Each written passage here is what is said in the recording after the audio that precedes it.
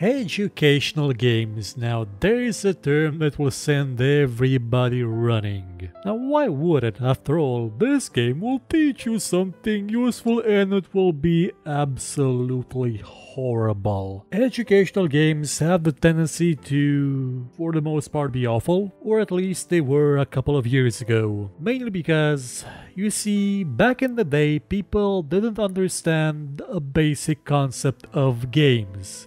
Games themselves, no matter their subject, are educational. We learn through play. Animals learn through play. Everything is learned through play. So when making an educational game, you don't need to have an NPC just stand around saying stuff that people may find useful. I've seen some games that do that, a lot of games actually, that just have an NPC tell you a lesson as if it were some sort of class. That's not how you make an educational game. The hallmark of education, the best way you can teach anyone anything is to let them do it. To let them do it again and again the way they want to, and to let them fail. Without failure, there is not really that much education involved. Because unless you know how to fail at something, you will probably fail at that thing eventually and not know why or how. And games, actual games, not your things you don't want to call games,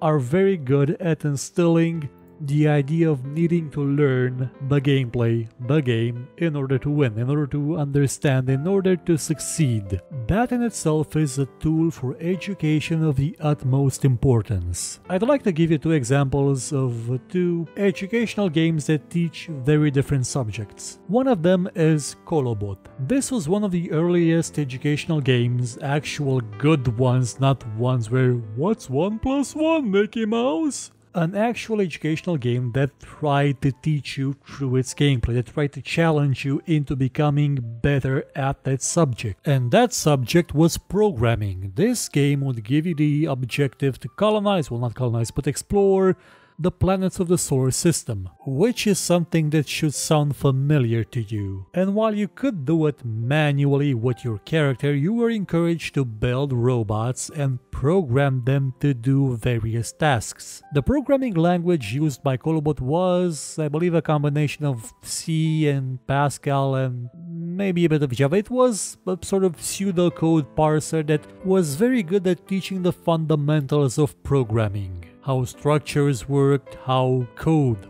functioned, how it was understood by the machines. Now it didn't go in depth with stuff like let's define an array and let's initialize DirectX and see what blows up. None of that stuff. It was just basic programming. And it worked because it required you to actually understand how to program in order to progress and better accomplish your objectives. That is what you would call a fundamental difference between what education is in schools and what education should be. And no other game symbolizes that more than the other one about exploring the solar system, Kerbal Space Program. That fundamental difference is games don't give you exams. Games don't expect you to cram. Games don't expect you to constantly value knowing a certain subject for about 5 minutes and then forgetting it over actually understanding that subject. It's practice versus theory, and Kerbal Space Program is practice personified.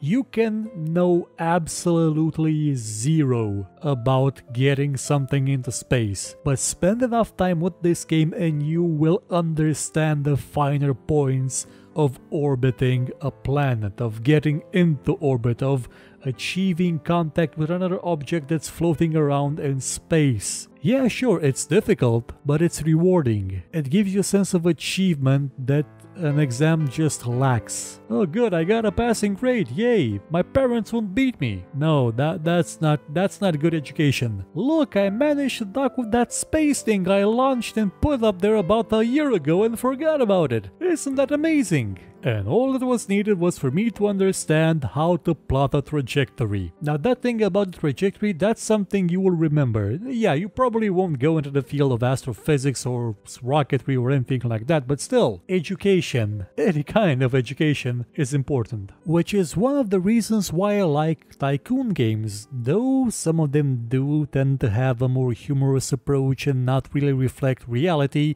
They do instill the idea of basic economics, the idea of balancing a budget, formulating a business plan, marketing, and other stuff like that. And also, they will make you obsessed with trains after a while and roller coasters, but that's a whole other matter. And a game like the movies will teach you how to edit a video, which is an actually useful skill, also how to make movies. Games can teach you politics through their gameplay, like Crusader Kings 2 does. They can teach you diplomacy, though not in the way Civilization does it by just having you be utterly annihilated by Gandhi and his nuclear arsenal. And some games go even deeper than that. They can use their gameplay to teach you concepts of morality, concepts of philosophy, like the Ultima series did, the 4th one, the 5th one, and the 6th one actually did manage to do a lot, because you remember how that went, right? The cover was about the avatar defeating some evil devilish looking thing, and you began the game surrounded by evil devilish looking things that attacked you,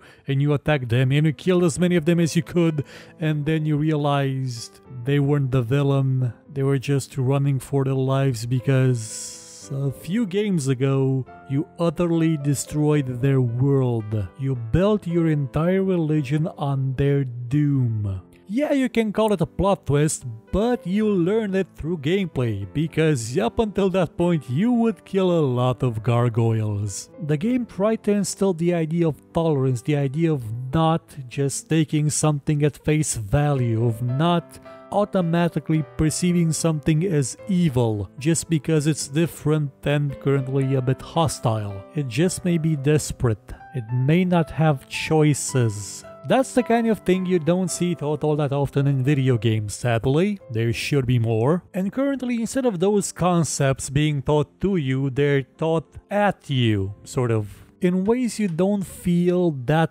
involved, through cinematics, through dialogue, which may work on some level but isn't that effective as doing it through gameplay. Though there are things you can't do that well through gameplay, like teach history. Well, yeah, you can teach military tactics and things about the wars of Hannibal, Caesar, World War I, all those wars, through Total War games, through Europa Universalis games, Hearts of Iron, all sorts of stuff. But it's harder to teach actual history through that, which is where games like Assassin's Creed come in, which may have crappy gameplay that doesn't teach a thing, but they do have very well made scenery that is accurate to reality, to the historic reality.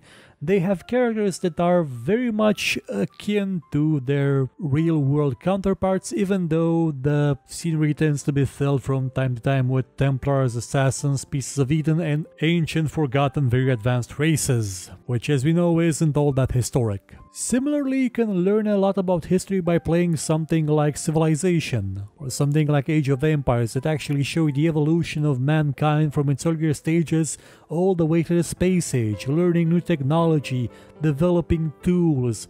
Sure, for some reason America exists in the Stone Age. Thrace? The Dacians? No, they don't exist according to Firaxis. They never existed. Why should they? They only occupied a large portion of Europe and have descendants now that number in the hundreds of millions. Why should they have a chance to be presented in a video game like they should, like it would be normal? But no, they were savages, didn't have a written language. They worshipped some guy that was immortal. Sorry, personal gripe. What I'm getting at is Civ 6, Cid, Thracians, Dacians, you know. Don't you think it's time? It's time, isn't it? Come on. You know you wanna. You know you wanna.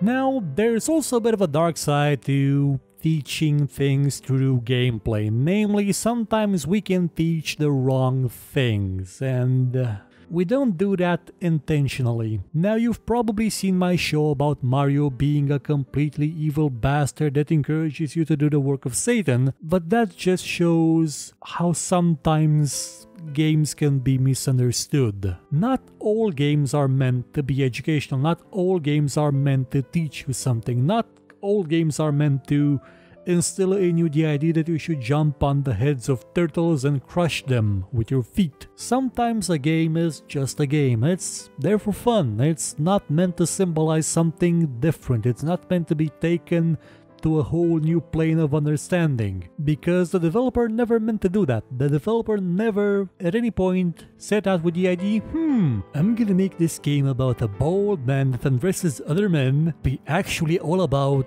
oppressing women. You know, you can read a lot in the gameplay that's not actually there, especially when you do a poor job of it. Oh my god, can people do a poor job of understanding gameplay, of understanding what a game tries to teach you, to present to you, to get you to think about. Not all games do that. Not all games set out with the express purpose of, at the end of the day, having you learn something from playing it. Or I could be wrong and Counter-Strike has trained me to be a very effective murderer. Spoiler, it hasn't. I'm curious to know, what was your favorite educational game, or what was the game that made you learn the most, no matter what it was? What game taught you something you never knew and something that you'll remember to this day? Feel free to share your experience.